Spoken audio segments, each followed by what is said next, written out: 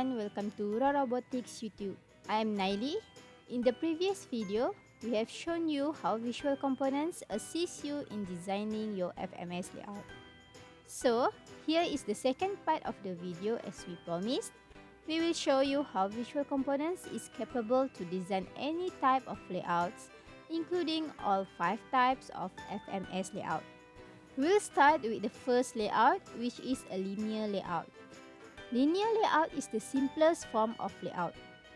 The machine and handling are arranged in a straight line, where parts progress from one workstation to another in a well-defined sequence. Workpiece always moving in one direction and know the flow in the system. Next, we'll look to the second type of layout, that is loop layout. Workstation organized around the conveyor or part handling system in a loop form.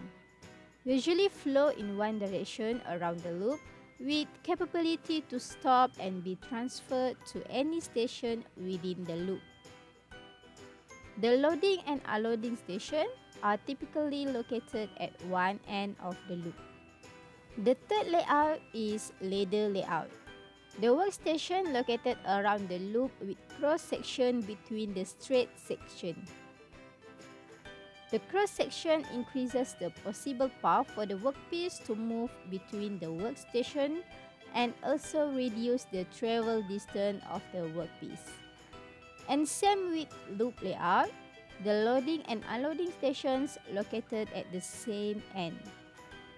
The sequence to the operation of parts from one machine to another is in the form of ladder steps. Next is open field layout. This is the most complex layout. It consists of multiple loops and ladder organized to achieve processing requirements.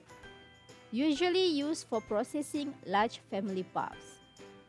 Routing of workpiece is in multi-direction and complex sequence. Workpiece usually move between the workstation by using AGV.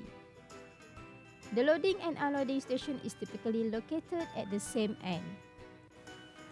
Last but not least is the robot-centered layout.